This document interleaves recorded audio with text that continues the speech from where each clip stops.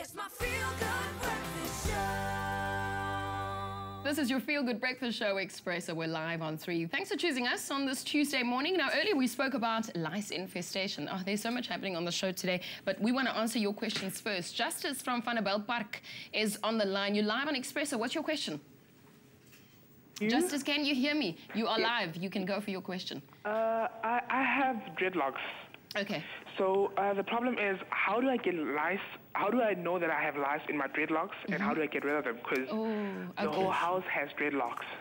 Okay, good question. Thank you so much, Justice. Hey, thanks for giving us a call. Thank you, Lana. Okay, there's a real problem.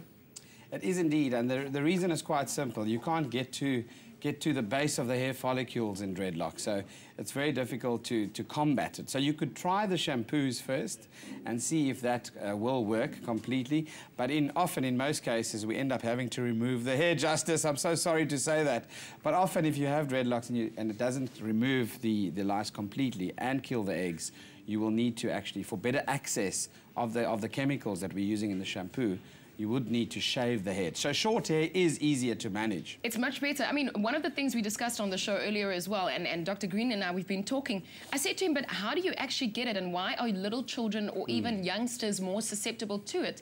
And he says, well, one of the biggest problems is because we share everything. You know, kids share a comb or even a scarf. They're so giving. They give you everything. I know, they give you everything. How else could we avoid it?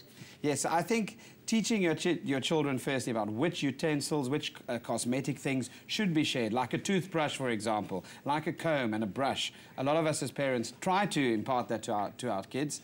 And then obviously one of the big things that we miss is costume dress-up parties. We all hire costumes. Oof. You forget about them wigs that are infested with lice as well, and you put them on and you take them back. But you don't know where that's been, and you don't know if they're treating the products properly. If you just tuned in, we're talking to Dr. Darren Green about lice infestation, and we've had some discussions. And thanks for your questions as they came through live on our Feel Good Breakfast show this morning as well.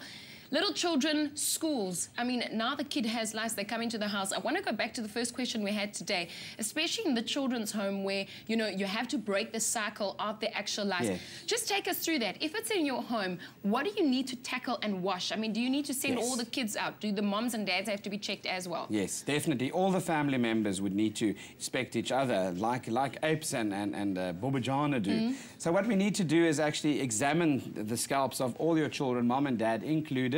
And then you'd have to look at the bedding, the bedrooms, etc. Special vacuuming techniques, definitely the bedding, the pillows, even the pillowcases, you can imagine, need to be cleaned immaculately.